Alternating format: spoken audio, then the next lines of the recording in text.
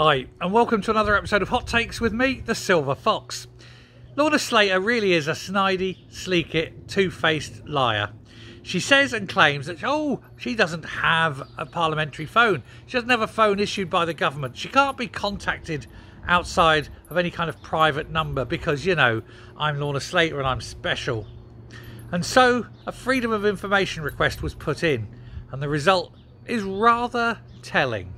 No, she doesn't have a mobile phone, but when asked how she can be connected outside of Parliament, they've had to point out the fact that she can be connected via her other devices, i.e. she has a tablet, within which, of course, she can be reached via a phone call using the likes of Messenger or WhatsApp.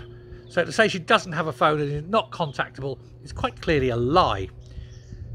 Fine, she's technically right, but it is shady. She didn't tell the whole truth. It's a lie by omission. Does anyone expect anything less, though? This is Geoffrey. You know how awful she is. Can't trust a word of them, can you? They're all like that. Never mind. Hey ho, thought it was interesting just to see that she has actually been caught out. Two-faced twonk. Thanks for listening. Bye.